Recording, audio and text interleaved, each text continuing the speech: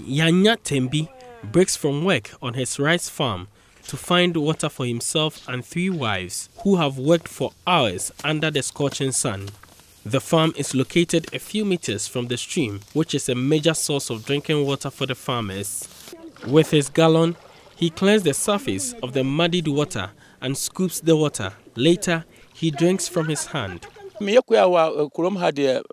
30 years. And so we na obia sanum wa fie npa ba. You know baka kwasanum. Obatimi kwa hino kwasanum. The gallon of water is sent to the farm to cater for the thirst of the family. The once clean source of water supply for the farmers is muddied by the invasion of sand winners in the area. The sand winners have created a pathway through the water body to reach lands beyond the stream. Fati Smaila is one of the affected farmers.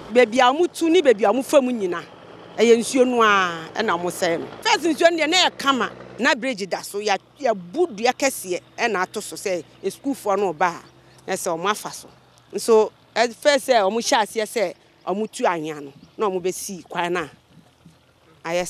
one end of the stream is completely destroyed and unusable.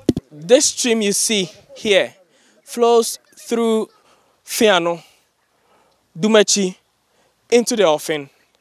Until now, the people here could drink this water. But after these illegal sand winners got into this place, this is what is left of the river. The people are unable to use it for anything.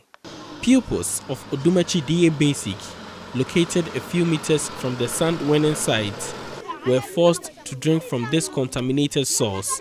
Following an earlier report by Love News, the local assembly moved to fix the challenge the school had with their boreholes.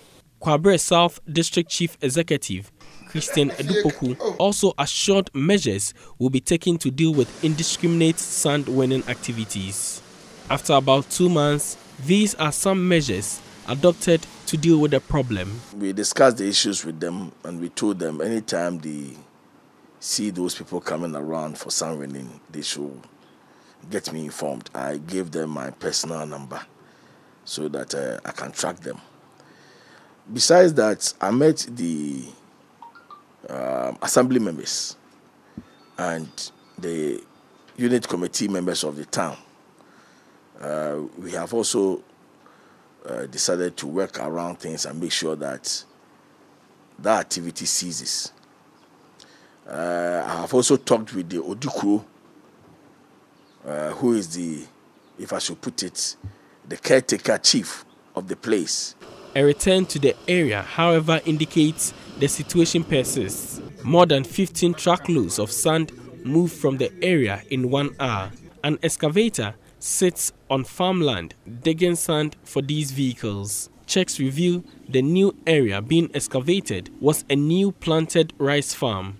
Already, a huge acreage of farms has been destroyed by the activity. Yanya Tebi and his family are victims of the destruction. They have returned to the once degraded farmland, farming a portion which was not affected.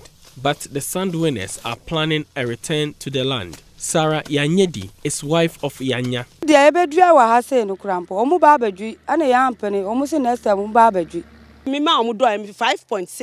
Fati Smaila is struggling to return to farming after a 2,000 cedi investment on a 3-acre land went down the drain due to sand winning activities.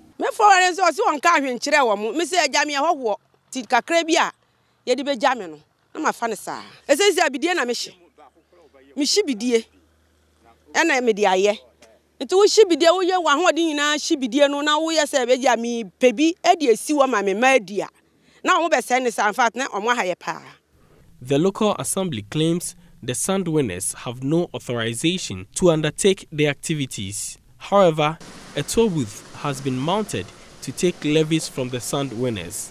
The continuous sand winning activities threatens agricultural production as well as clean water for the people in the area. For Joy News, Yanya Tebi, Odumakyi, Ashanti Region.